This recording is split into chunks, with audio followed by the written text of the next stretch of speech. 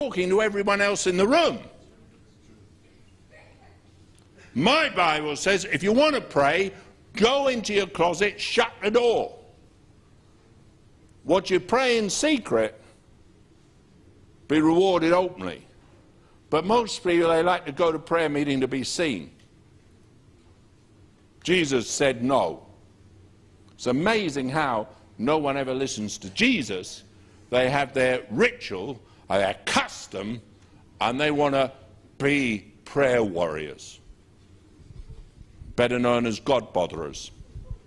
God deliver us from the idiots. Got to change your mind. Believe what Jesus said. You know, he went up in the mountain alone to pray and commune with Father. Sent the disciples off. In fact, the disciples were so mystified about prayer, he said, Lord, can you teach us to pray? We just don't know how to do it. And it was a real short prayer he taught them. Our Father which art in heaven, hallowed be thy name.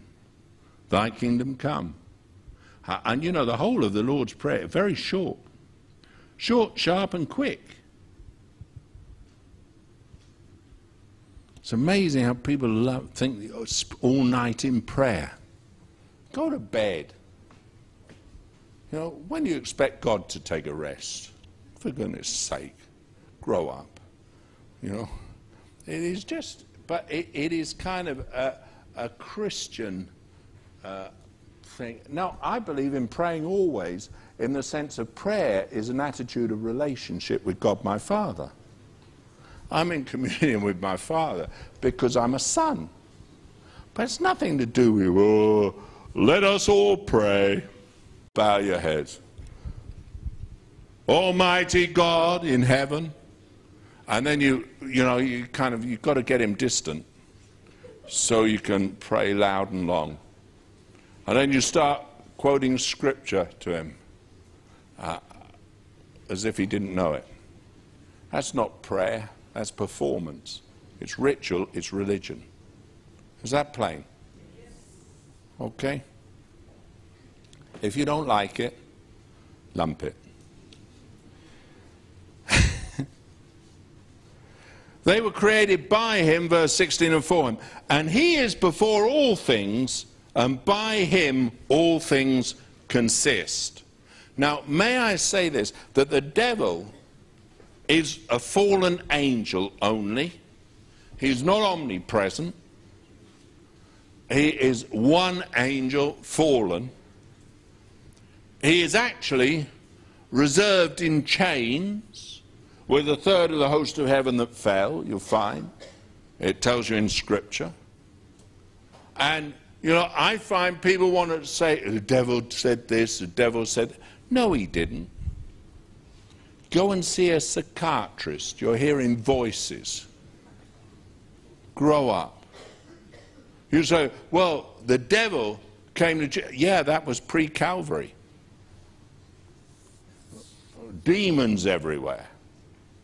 Demon here, a demon there. Grow up. Jesus Christ overcame all the power of the enemy. We're coming on to it in the second chapter. I love Colossians.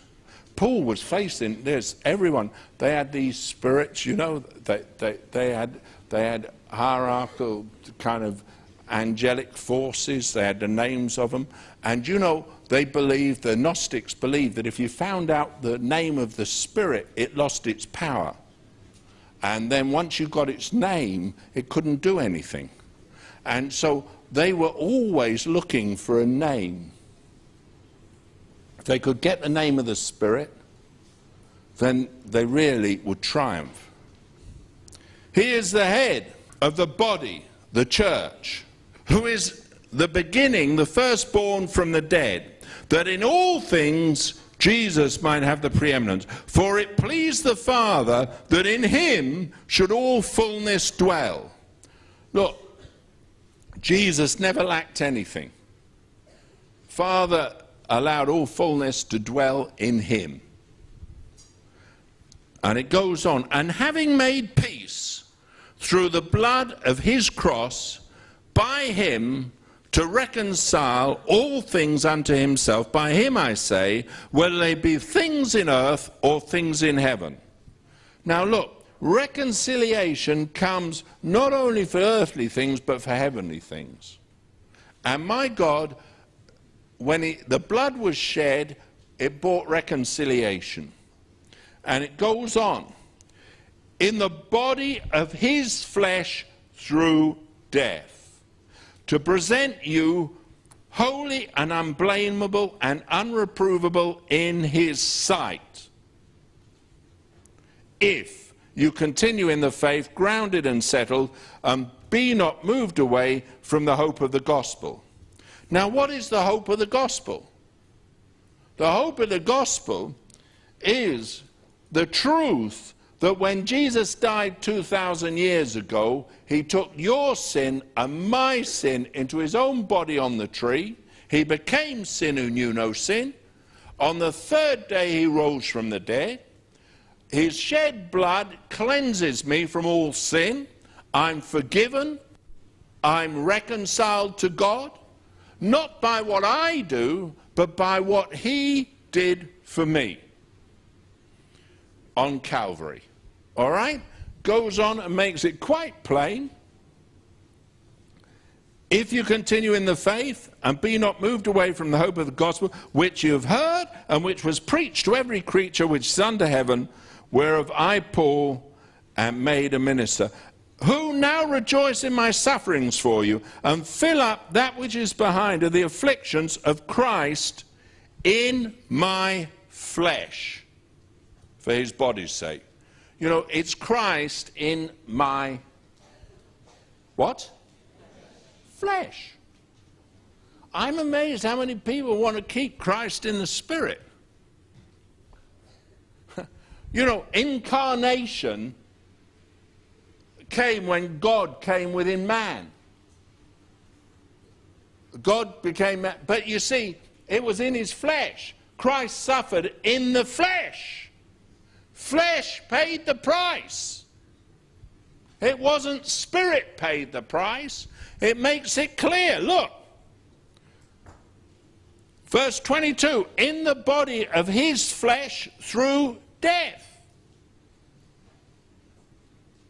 You know, God is dealing with flesh. The price was paid in his body, the flesh. And yet I find everyone's got spirit, spirit, spirit. And the idea of God living in my mortal flesh is obnoxious to some people. Oh, no, no, no, you see, my spirit becomes one spirit with God's spirit. What does that mean? No, my Bible says we have this treasure in our earthen vessel. What's your earthen vessel? Huh? Your flesh. That the excellency of the power might be of God and not